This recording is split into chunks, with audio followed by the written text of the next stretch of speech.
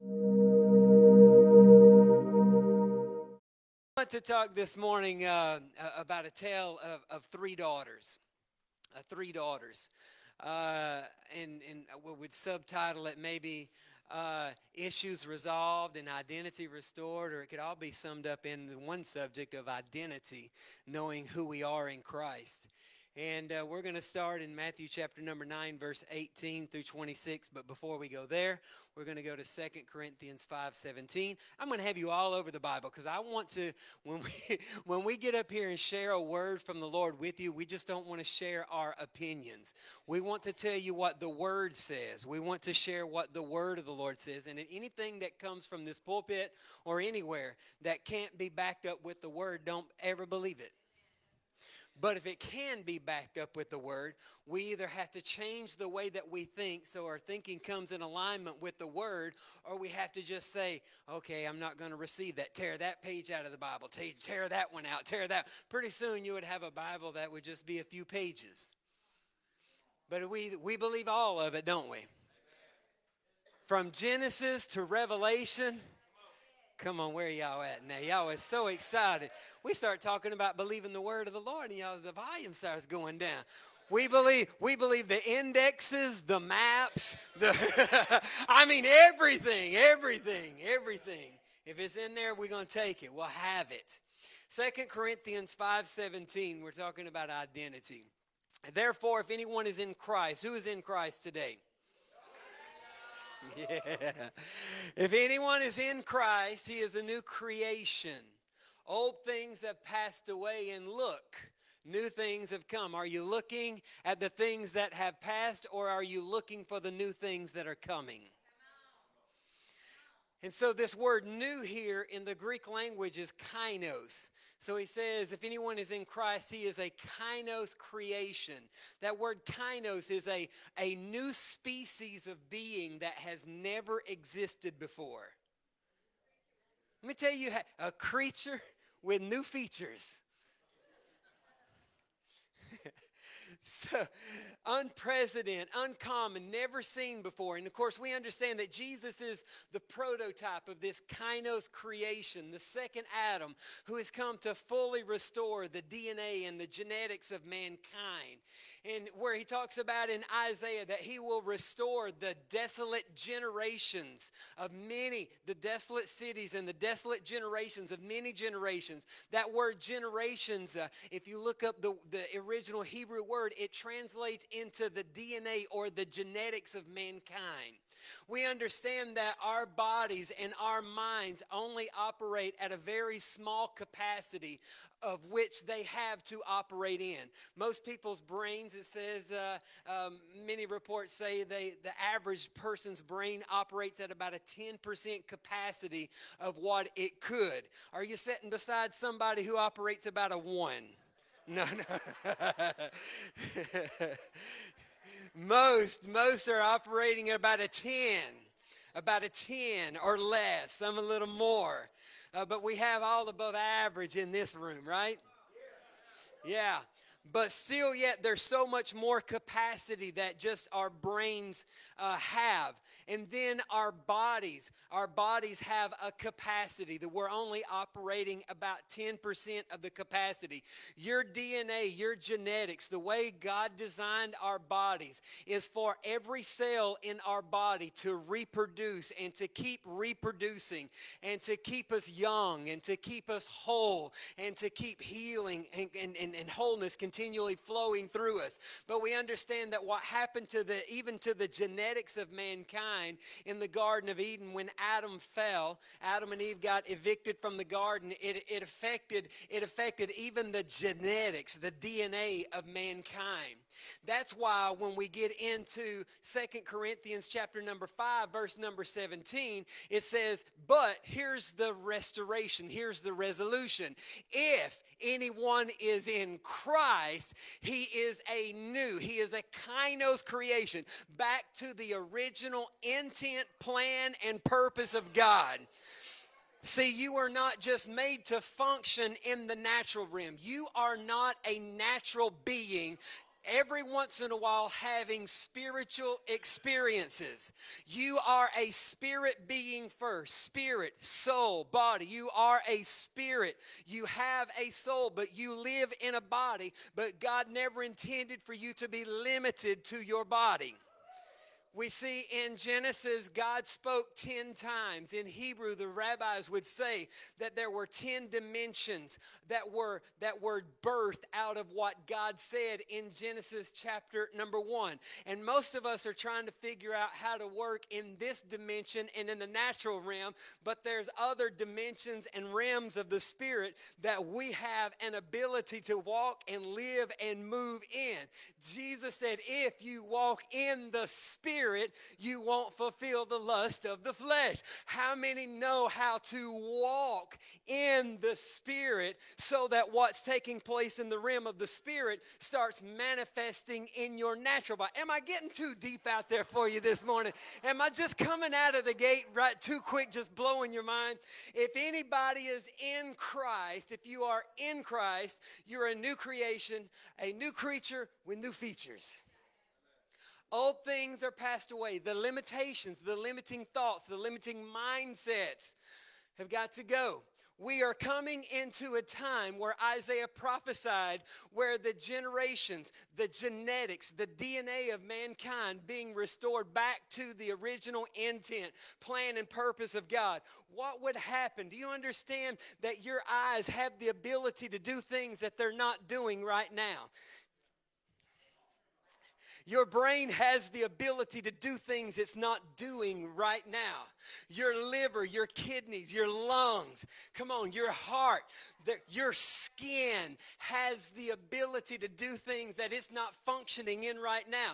But when the people of God starts getting to the place to where they are arising to the God-given call and the original intent and plan and purpose, understanding that we are seated in Christ and in Him we live, in Him we move, and in Him we have our being. Where is Jesus? He is everywhere. He is right here and He is in heaven. He is in Africa and He is in London. He is in Varnell and He is in Dalton. He's everywhere. Well, if He is here and He is also there seated with Him in heavenly places, our Father, and you are in Him, where does that put you?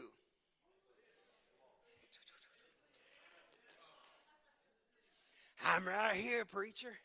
Yeah, but if you are in Christ, you're also there. You're already at the right hand of the Father. You are wherever He is. The problem is your awareness of where you are in Him is often skewed, so you don't have the understanding many times that we have the reality of being seated with Him in heavenly places.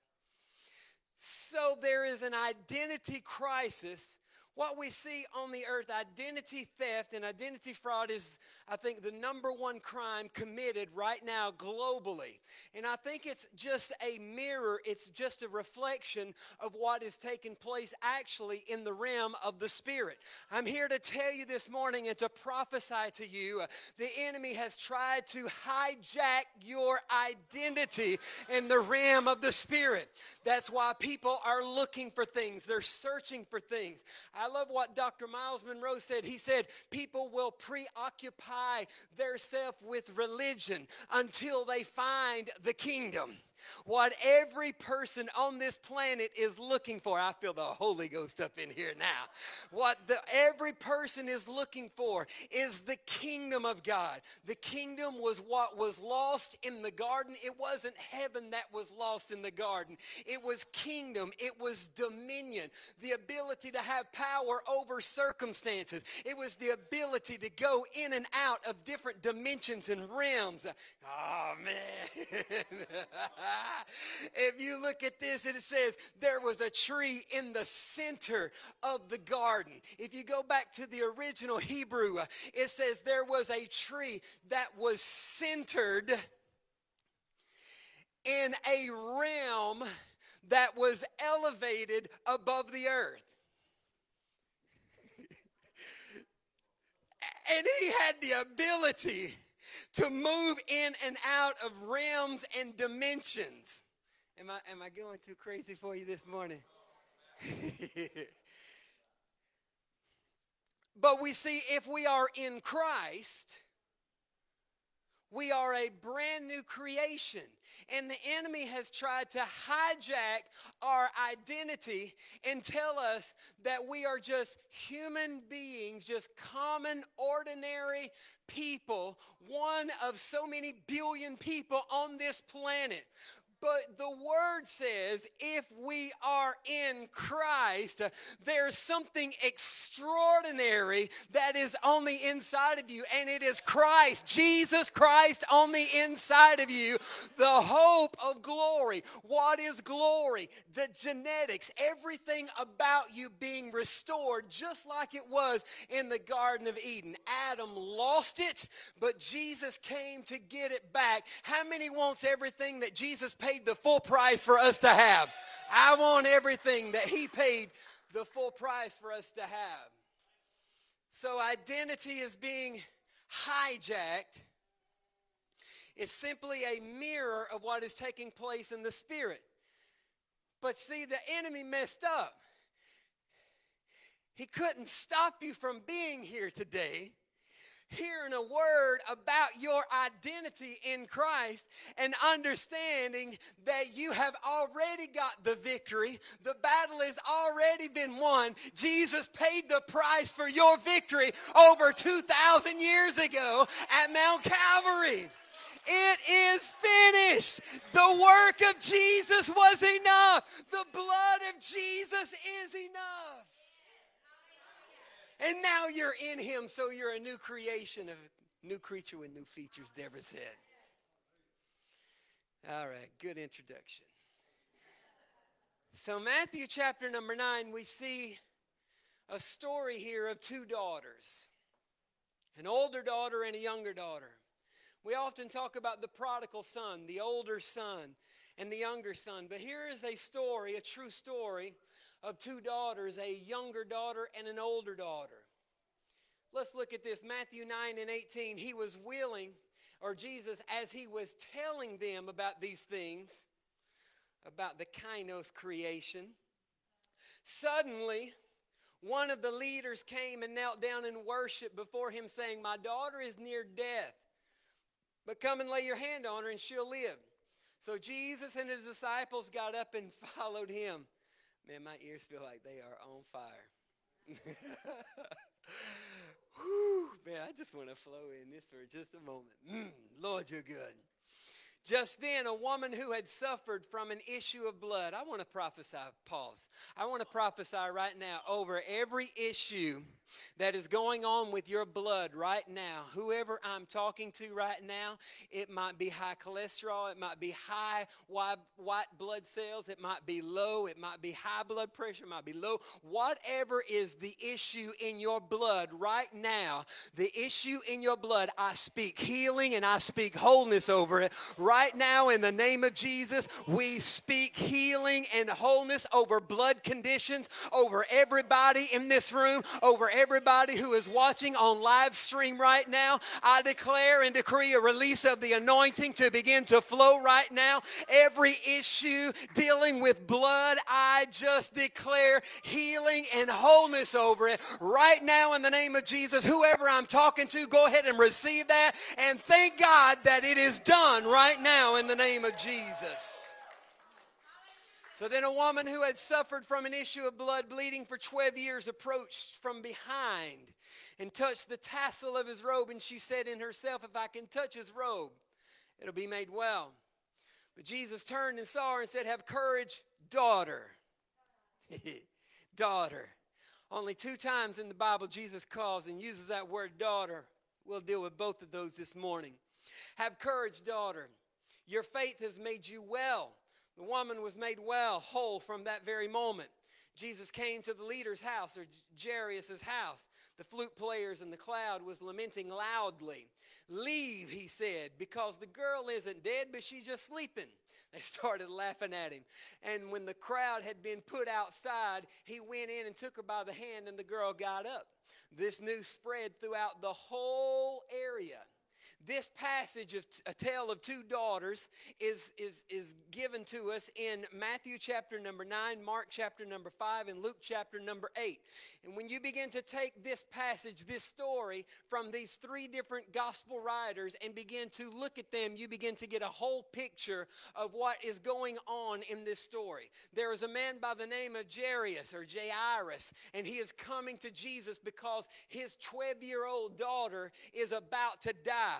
But at the same time this is taking place, there is another daughter, there is another woman who had been sick for 12 years. So you got two daughters. One daughter who had been dealing with an issue for 12 years and another daughter who was only 12 years old. You've got a younger one and an older one together in the same story. And they are tied together with this number 12. Watch this. Watch this. The woman who had the issue for 12 years, she said within herself, if I can touch Jesus, I'll be made whole. But the 12-year-old little girl, she was in a condition not to approach Jesus, but Jesus was approached by her father. Now, what I like about this story is one lady has her identity wrapped up in her issue, the issue of 12 years, and the other little girl is still developing in her identity. But both of them are being attacked in their identity. Now we've got a young girl who is being identified as a sick girl, a girl who is dying, and you got an older woman who has her identity wrapped up in her issues. I want to tell you this morning, the Lord Jesus wants to break off the identity of your issues, the issues of the past over you today, here and now. He wants that identity to be removed. Watch this. One daughter touched the hem of the garment of Jesus, but the other daughter, Jesus went and touched her. I love it. You see so many different ways people are healed and receive supernatural results all through the Bible. I like it because it tells us there's no cookie cutter way, that the Lord Jesus can move in all kinds of different ways to get the same result in you. And our problem a lot of times is we try to connect what needs to be done in our life now with something that He's already done. And if it don't look like something He's already done, we just go ahead and discount it as not being God. How many knows that God can move in different ways? He can do all kinds of things exceedingly and abundantly above all that we could ask or think. Regardless of the method, He still shows up. Now, if He's omnipresent, if He's always present, why do we say He shows up? If He's already here, what do we mean by that? When we say He showed up, we're not saying He wasn't here, but now He's here. When we say He showed up, or we're saying, come, Lord Jesus, we're saying we know that you're already here, but we're asking you for the fullness of who you are, with your power, with your glory, with your ability to perform miracles, signs, and wonders, to begin to manifest in the room, because we know that you're already here. So when we say, come, Lord Jesus, we want more, we want more. What we're saying is we want more of the supernatural power of God operating in our life that would be so obvious to the world it can't be explained away. And we just had, there should be so many things that are happening in your life right now that you can't explain. If you can explain everything that's happening in your life right now, either you're very brilliant or you're very limited. I don't know which. But the first thing that we see in this story is Jairus. He has a daughter who's sick, and Jairus comes to Jesus, and the first thing he does, he throws himself at the feet of Jesus and he begins to worship. That's in verse number 18 of chapter 9 of Matthew. But in the very next verse, it says, then Jesus and the disciples started going to Jairus' house. Watch this. This tells me that Jesus always moves in the direction of our worship. He inhabits the praises of His people. He's the first character that we're introduced to in this story, and it begins by not, Jesus, I got a problem. He begins by him worshiping, and Jesus is like, what can I do for you? I just can't resist doing something for somebody who is a worshiper. What is it? What is it? What's going on? That's why when we really understand what worship is, somebody won't have to pump us. Somebody won't have to prime us. We'll just understand. As I worship, he inhabits. As I worship, he feels. As I worship, more of who he is fills me. As I worship, more begins to manifest in my life. This is profound. Jesus moves in the direction of worship. My question I want to ask you is, what issue are you facing right now that can be resolved with genuine worship and thankfulness? You see, Jesus always moves in the direction of worship. He can't resist it. He inhabits that worship. Would you just take a few moments right now and just worship him and just thank him? Lord, we worship you. We honor you. You are the King of glory. You are the Prince of peace. You are El Shaddai. You're my Savior. You're my healer. You're my provider. You are everything. You are he that was and is to come. You are everything. And I thank you for revealing more of who you are in this room right here to us today in Jesus' name. So Jesus moves in the direction of worship. The second thing that we see in this passage, Jesus moves in the direction of worship, but you will always move in the direction of your confession. Jesus moves in worship, but you move according to your confession. You move in the direction of your confession. The woman with the issue moved in the direction of her confession. She said, if I can touch the hem of his garment, I will be made whole. In the original language, it says that she said within herself, or she began to imagine within herself what it would look like when she touched the hem of his garment. Now, she made up in her mind, when I do this, he's going to do that. I believe a lot of times we put too many stipulations or too many hurdles on God. We say within ourselves, if I can just fast long enough, if I can just get through this problem, if I can just get my marriage straightened out, if I can just get my crazy kid's head on straight, if I can just, and we say all kinds of things. If I can just do this, then it's going to be a trickle effect and everything is going to get better. What if we just begin to say, Jesus said it, I believe it, and because that the circumstance is going to change because the Word says it. I believe if she just said, if I can get within 300 feet of Jesus, I'll be made whole. I believe if she said into her mind, into herself, as I'm sitting here in my house, because the Word says in Psalms 107, He sent His Word and healed me of my disease. I'm healed of my disease because that's what the Word said. She would have been whole right in her house. We have these ideas. If I can just go to this next big prophetic conference or this next big apostolic conference, if I can just have this apostle or this prophet or this person lay their hands on me, everything is going to be fixed. What if we just put all that to the side and we understand we honor these men and women of God? But what if we put it to the side and say, I, in my house, in my room, and in this house, have access to the same Jesus, to the same Holy Spirit, the same Spirit that raised Jesus from the dead lives on the inside of me. I don't have to go to California to get a miracle. I can go to my closet and I can get a miracle. She said within herself, what are you saying within yourself? This woman began to say something about her issue. She began to say something about it.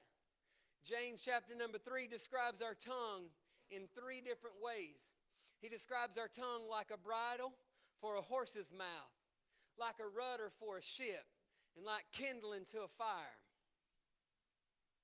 He said the same way that you put a bit or a bridle in a horse's mouth, Me ever rode a horse before? Big old jokers. Kind of intimidating when you sit in the saddle. And you look at that joker and say, all that thing has to do is rear up and roll over like a steamroller and I'm gone.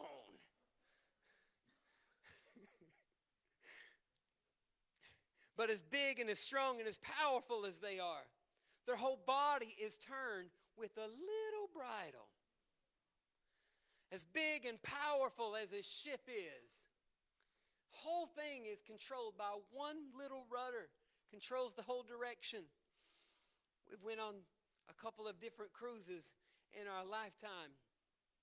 And I remember thinking when we were first boarding a ship, getting on the ship, thinking about the whole dynamics of how that works. Okay, the captain, he puts in where we're going to go. Boom, the computer tells the rudder which direction we need to go, left, right, straight, whatever.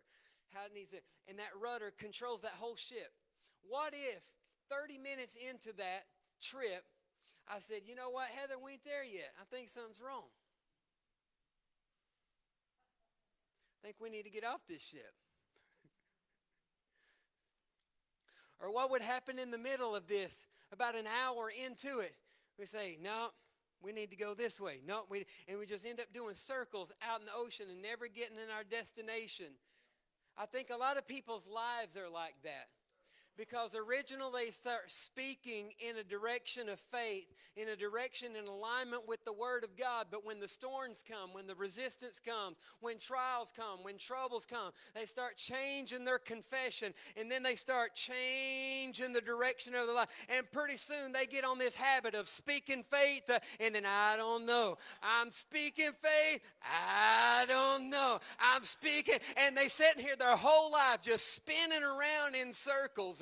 And not even knowing that it is their tongue that is the rudder of their life and controlling the direction. I can tell where you're going by listening to what's coming out of your mouth. I tell you, I was in the office this morning praying over the service again, and I heard y'all out here with these confessions, and my antennas went up, and I was like, oh, come on, talk about that word right there. I am a victor. I am a conqueror. I am healed. I am blessed. I am delivered. I am the child of God. I am. See, those I am confessions are some of the most powerful confessions that you can make.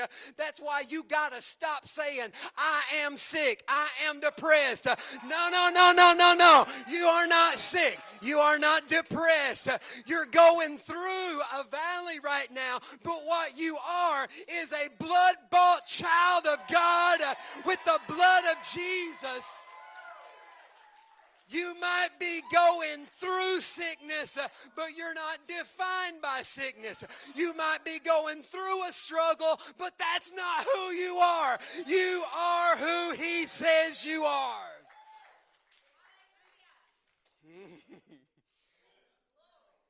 There was something that happened with her voice when she said, this week while I was meditating on this, Holy Spirit just spoke to me and said, your frequency unlocks features.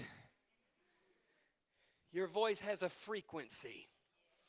When you begin to let your voice come into alignment with the frequency, with the sound of heaven, it begins to unlock features in your life that was inaccessible. That's why the enemy wants to silence your voice. That's why everybody else can have a platform and have a microphone and say whatever they want to anywhere. But you let a blood-bought saint of God get a microphone and say that sin is sin and wrong is wrong, and there is only one name whereby must we be saved, and it's at the name of Jesus that every knee is going to bow and every tongue is going to confess. People start getting squeamish. People start running. People start saying, demons start manifesting. Come on now. Why? Because there is only one name given under heaven whereby we must be saved, and it's the name of Jesus. It's the name of Jesus. It's the name of Jesus. Now, do we all have it all together and do we all have it all figured out? No. Not one of us do.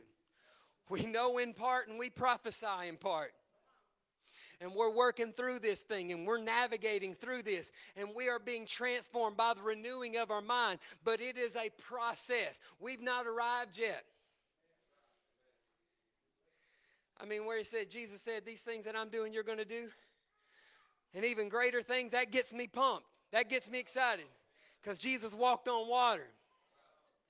Jesus raised multiple people from the dead. Every time we go into the lake, Brian, we're trying to walk on water. We ain't done that yet. But we're going to, and fly. We got to add flying. I mean, Jesus, when they were trying to push him off the side of the cliff, it said that Jesus turned and walked right through the midst of them. If you look at the Hebrew word, it literally means he walked right through them. You understand? He phased out of the natural realm.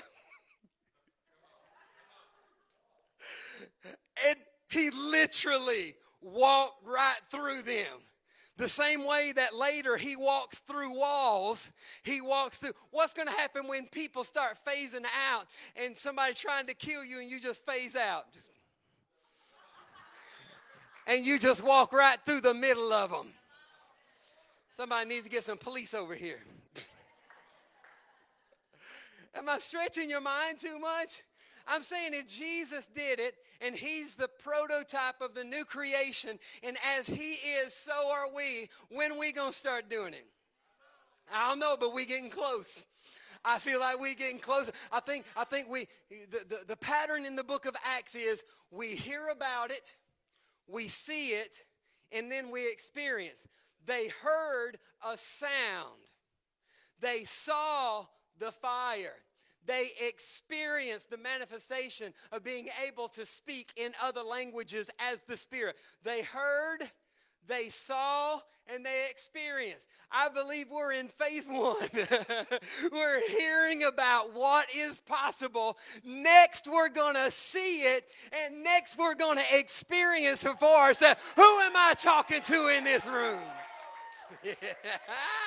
Woo! So your Bible says that when this woman touched the hem of his garment, it said that she was healed. She was healed the very second she touched him. But Jesus turns around to her and says, "Daughter, your faith has made you whole." Her faith, this is worth writing, her faith got her a miracle. But when Jesus spoke to her and told her she was a daughter, she started becoming whole. There's a difference between being healed and being whole. There were 10 lepers that came to Jesus, and he healed all 10 of them. As they were walking, one of them came back and was grateful and was thankful. And your Bible says, and that guy was made whole. Leprosy ate your body. It ate your flesh. It ate your fingers off. It ate your toes off. It ate your ears off. If you were healed of leprosy, you still might have a missing finger or a missing toe or a missing ear, but there's no active leprosy in your body because you got healed. But if you're made whole, everything that the leprosy took away is back restored like it was never missing. You see, a lot of people stop short when they get a healing when they could be made whole. And I want to tell you, God wants to make some people whole. He don't want to just heal you. Come on and take 5 seconds and give God a shout of praise.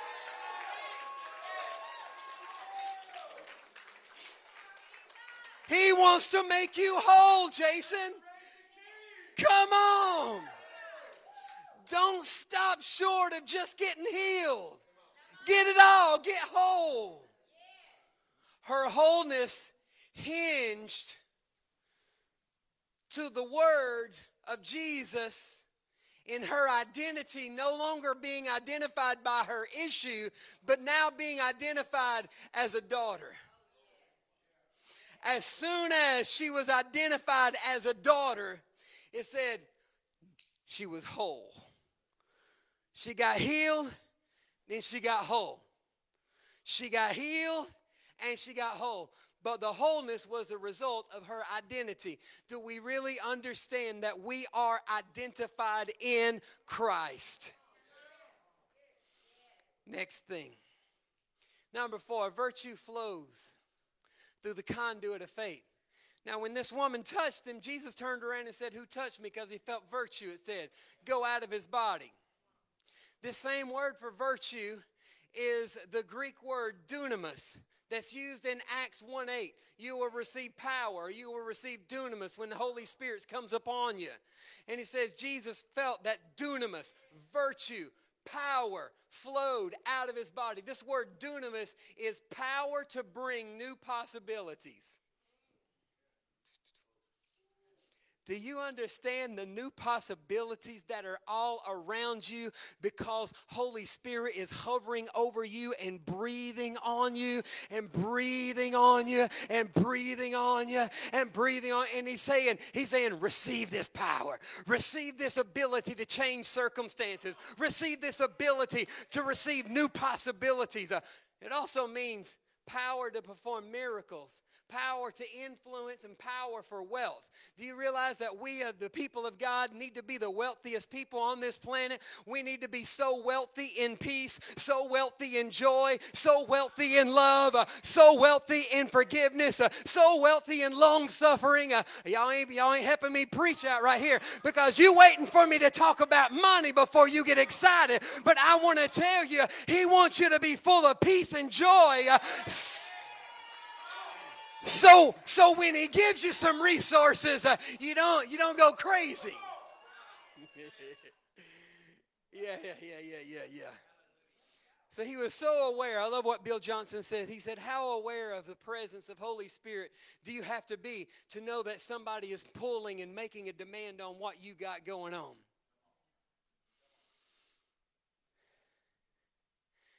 What are you pulling on? Who are you pulling on? You trying to pull on a preacher? You trying to pull on a pastor? You trying to, I'm just saying, I'm just asking. Are you trying to pull from the source? I want to pull from the source. I respect you and I honor you, and I respect and I honor men and women of God. But I don't want to put my faith and my hope in other men and women of God. Because if I put my faith and my hope in people, people's going to let me down. If you put your faith and hope in me, I'm going to let you down. I promise you, I will. I promise I'll do something. I'll say something you won't like. You're going to get offended. You're going to go somewhere. But if you put your hope and your faith in the Lord Jesus Christ, and you're looking at him and I'm looking at him and we're looking at him and we're moving in that same direction because we're looking at him, we're going to be too busy looking at him than to get offended with each other. Yeah. So, number 5, Jesus got into Jairus' house. I want to call him both names. I don't know which one to say, so I'll say both. When he got to the house, the girl had already died. And there were mourners set up, and the Bible says that they were making a lot of noise. They were making some noise, but it wasn't our kind of noise. And Jesus comes into the place, and he tells the mourners to leave. My question is why do we want to keep sharing our issues with people who are incapable of helping us? Why do we want to keep inviting people into our rooms, into our spheres of influence, who have no ability to help the situation? They only want to add to the sorrow. They want to, it's getting bad. Oh, have you saw what's going on? Have you saw what's going on in the Middle East? Have you saw, man, it's just going to keep getting worse and worse. Gas prices are going to go up to $20 a gallon. Stock market's going to crash. There's going to be tornadoes going to kill all of us. Might be some sharks in them tornadoes too. I don't know. I mean, you have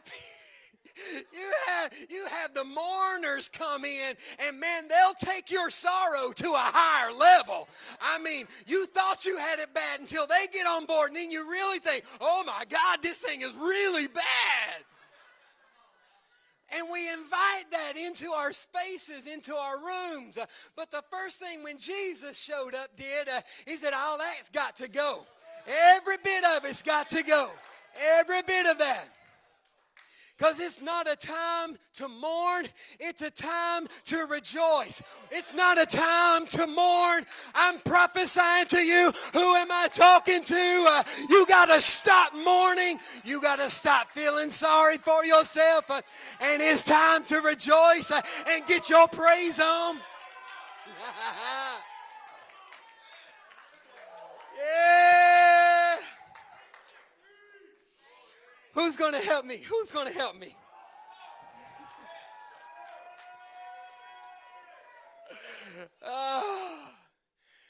The mourners got to go. We're not looking to the negativity. We're not looking. Our eyes are not focused on the problems. We are aware, but we're not focused on that. We're so focused on Jesus that what we're seeing around us that we're aware of don't move us because we know he's bigger. And so we have to make room. Which brings me to number 5. Make room for the miracle worker. Just elbow your neighbor and say, make room for the miracle worker. Yeah, y'all got to forgive me. I hadn't been able to preach in this pulpit in 2 weeks now, and I feel like I got some overflow to give you this morning. All right, I got 16 more points and we're done. I'll do it. You know I will. Number 6, they were astonished. When Jesus come back with the girl, with the girl who was dead and now she's alive, and everybody else thought it was over, and everybody else thought it was done, and everybody else was ready to put her in the cemetery, and everybody else was ready to put her in the ground, and everybody else was ready to put her in the morgue, and everybody else had written you off, and everybody else had said you're never going to make it, and everybody else said you can't do it, you can't do your own business, you can't get married and be happy, you can't do this, you can't do that. I'm here to tell you, God's saying put the mourners out of the room because Jesus is in the room. We're making room for Jesus. Who am I preaching to right now? We making room for Jesus. Making room for Jesus. Making room for Jesus.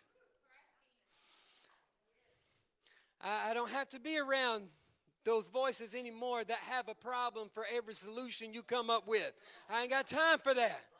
I need to be surrounded with somebody that has a little bit of faith and said, oh, I know what you're going through is tough. I'm not denying that there is an issue. But what I am denying is it's right to continue to be an issue because the miracle worker is in the room. And nothing's too hard for him. He said when Jesus come up with the girl, they were all astonished. I'm prophesying to you right now. Your world is about to be astonished. The people in your world, the people in your sphere of influence, about to be astonished because you've made up in your mind, I'm putting the mourners out. I'm making room for Jesus. If it's just me and Jesus, we got this thing. We got this thing. We can do it. All of them were so astonished because their faith was in the fact that it was over. But Jesus' faith was in the fact that I am the resurrection and life.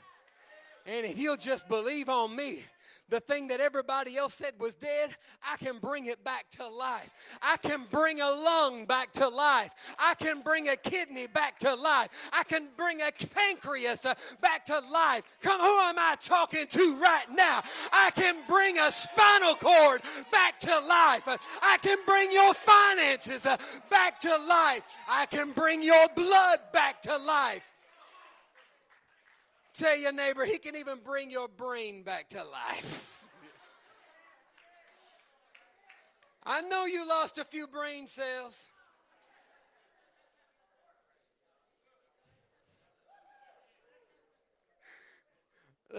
We won't get into that, but we all know we lost some brain cells doing some crazy stuff. But you know what? Jesus can even restore that.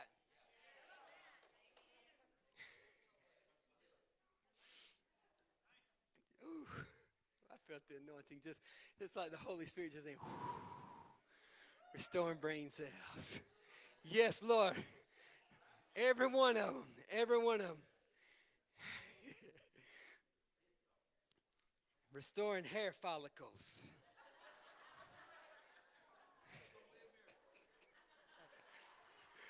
When I come back next week with an afro, you're going to know Jesus is alive.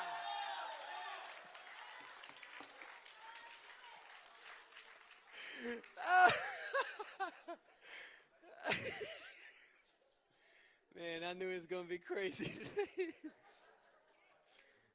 But I'm prophesying to you, get ready to be astonished at what will happen when you start making room for Jesus. When you understand that your worship causes him to move, and that your confession causes you to move, you'll start combining your worship with confessions of faith, and you'll start making room for Jesus, and you'll realize there will be nothing that is too hard for him. Nothing will be impossible for him. You know that you have a renewed mind when impossible situations look possible.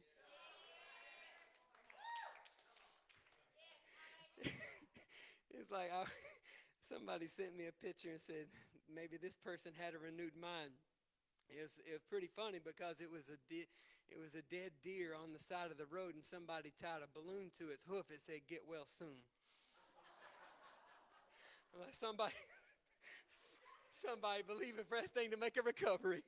So, or they're making a joke. But what if the thing got up? I'm just saying, we have to renew our minds to the fact that there's no limitations, no impossibilities. And so, well, I believe Jesus can raise somebody from the dead, but you got to get to them before they get embalmed. I'm thinking, man, if Jesus can raise a dead person from the dead, what does a little embalming fluid have to do with it? Because if he can turn water into wine, I believe he can turn embalming fluid back into blood. We got to keep these limiting mindsets out and see that nothing's too hard for him. So there's a tale of two daughters. One with the issue for 12 years and one who was only 12 years old, but Jesus got to both of them.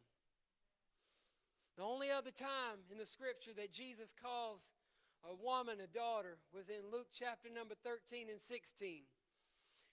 And it was about a woman who had been bound for 18 years. And he told her, "Woman, you are loose from your infirmity. Woman, thou art loose." You know, Big Jake's talking about woman, thou art loose. He preached the snot out of that scripture. I mean, he preached for about 4 years on that scripture. This woman, being a daughter of Abraham, who had been bound for 18 years, shouldn't she be loose from this bond on the Sabbath day? And I don't care how long you've been bound by whatever you've been bound by. God sent me to tell you, should you stay bound on this Sabbath day? My answer is no. you shouldn't stay. You shouldn't stay bound another day in your life. If you are a son and you are a daughter of God who are declaring, I am not going to be bound another day in my life, would you just stand to your feet right now and just begin to thank God that you are identified in Christ. In Christ you live, in Christ you move, in Christ you have your being, and there is no limitations. There's nothing too hard for Him. There is nothing impossible for God. The same God that healed, the same God that delivered and set free in the Bible is the same God that is in this room right now, and we're making room for Him, and we're putting out the ideas and the thoughts that are limiting. We're putting out the ideas and the thoughts that are not in agreement and in alignment with the Word of God. We're putting out everything. We're casting down every thought and imagination that would exalt itself against the knowledge of God, and we're declaring, let it be on earth in my life just like it is in heaven. No limitations. I am fully furnished, fully supplied.